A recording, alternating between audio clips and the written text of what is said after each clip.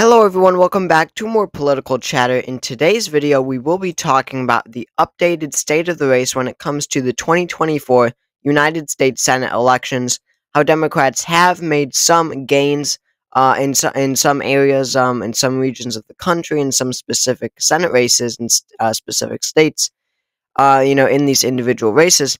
But overall, Republicans are still overwhelmingly favored to win control of the Senate. And Democrats just got really unlucky, and that is because of the map that is being used this year. Of course, in 2022, they were able to pick up a seat, but honestly, when you look at that map, yes, it was expected to be a red wave, but just the map was so much better for Democrats. And what I mean by that is when you look at the individual battleground states, primarily Wisconsin, Pennsylvania, Georgia, Arizona, and Nevada, the 2 out of the 5 were Republican held. So all Democrats had to do to keep majority, which was 50 seats then, was just hold 3 seats. That's all they had to do. They could let the Republicans take the others. But what ended up happening was Democrats were actually able to flip a seat, that being Pennsylvania. So that allowed them, while they kept the rest of their seats, Nevada, Arizona, and Georgia, they were able to, pick off one of the Republican ones as well. That was Pennsylvania. John Fetterman won. So when they had 50 seats beforehand, they increased that to 51 seats. Now, this election is a little different because you have a wide range of at least semi-battleground states: Montana, Wisconsin, Michigan, Pennsylvania, Ohio, Nevada, Arizona, that's 7, Texas is 8, Florida is 9. Those are the remotely close battleground states. And what you might notice is that in the 7 of the 9, only not Texas and Florida, 7 of the 9 are Democratic held. So what that means is that Democrats now have a lot more space, have a lot more seats to defend, and a lot less seats where they have an opportunity to flip them like they did in 2022, where they were able to pick off Pennsylvania and pretty easily hold their other seats: Georgia, Arizona. Nevada wasn't easy, but they did keep Nevada. So this time around, the Democrats, they have 51 seats, but even worse for them, they have an automatic flip. The Republicans have an automatic flip, I should say, in the state of West Virginia. So while they had 51 seats in 2022, that's what they currently have. Joe Manchin is retiring in West Virginia. Democrats aren't even making a play in West Virginia. That is an automatic flip for the Republicans. So it's already 50-50. Now, I do currently have Kamala Harris winning the presidency in 2024, so that means that Democrats only need 50 seats to have majority, so at least that's good for them. They only need 50 seats because the VP cast the tie-breaking vote.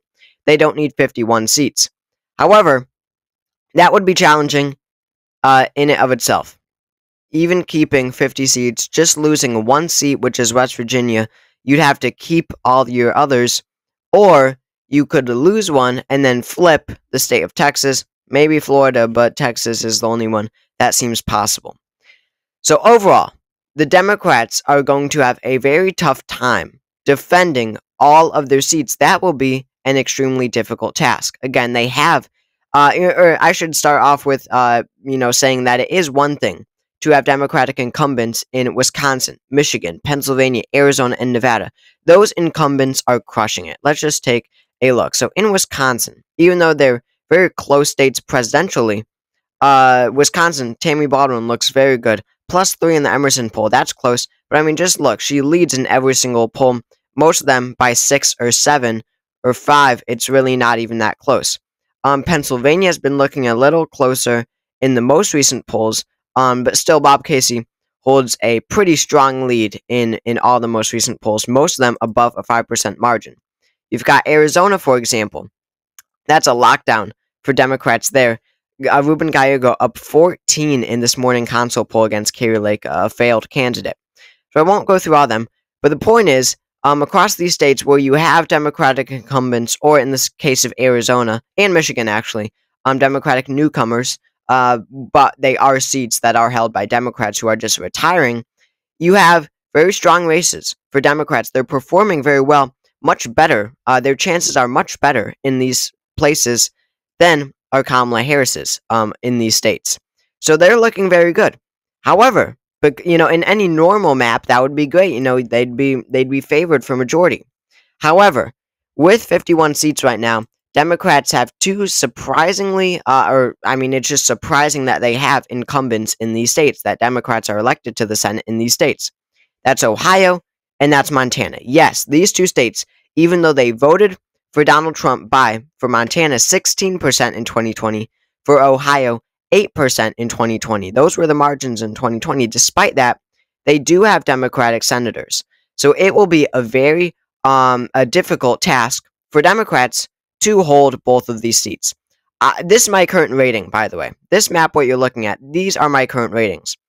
So Ohio, I do have going to Sherrod Brown right now. I think that he hangs on because an 8-point margin in 2020 for Trump, at least that isn't like a 16-point margin in Montana, right? And mind you, this is a presidential ballot, so voters will be very partisan in these Senate races, right? If they vote one way on the presidential level, then they are likely to vote for the same party down ballot as well.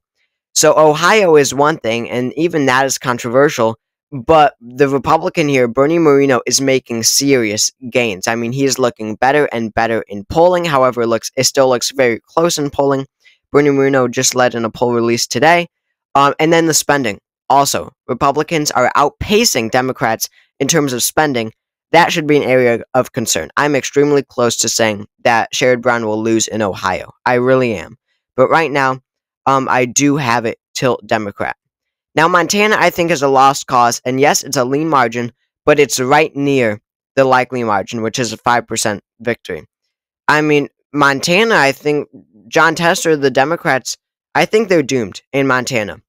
I mean, Montana voted for Donald Trump by 16 points in the last election. Now, this is a presidential ballot. Jon Tester was able to hang on in 2018, but that was a midterm election year. It was a blue wave, and it's very different from being on a presidential ballot, right? Again, voters are much more partisan when they vote for president, down ballot compared to a midterm. So when Trump is winning by somewhere around 16 against Harris in Montana, is it even possible for Jon Tester to hang on? I don't think so. It's being reflected in polling. I don't know why we're even acting like this will be that close of a race.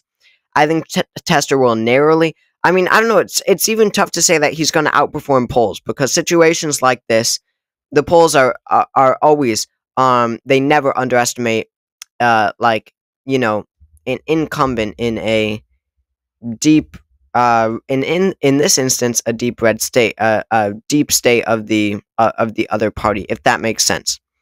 For example, in the same state in 2020, the popular governor Steve Bullock, he was leading in many polls. Bullock +1, he was a Democrat, +1.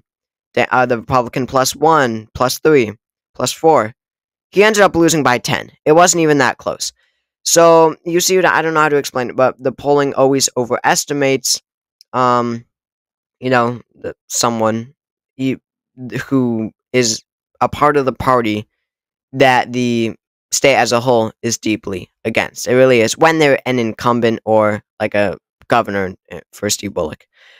If that makes sense. I think Montana is a lost cause for Democrats. So there you go. That's already 51 seats. But good for Democrats. Remember, they have the 7 of the 9 battleground states are being held by Democrats. Well, what about the last 2, Texas and Florida? Now, Florida looks more and more out of reach. But Texas, just a couple of days ago, a poll from Texas was released that showed a Democrat up in the election against Ted Cruz. This is Ted Cruz's seat. Colin Allred in a morning consult poll beating Ted Cruz by a point.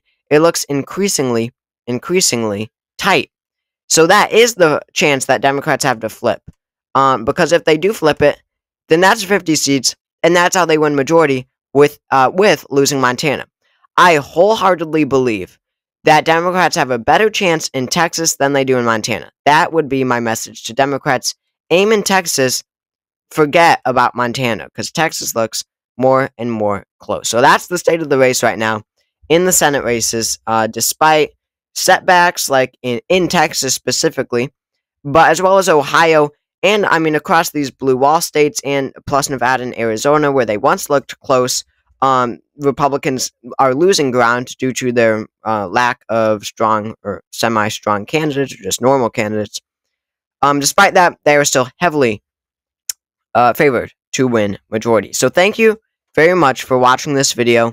If you enjoyed it, make sure to subscribe down below. That helps out a lot. Check out my latest video about the 2024 election to see, the latest updates about this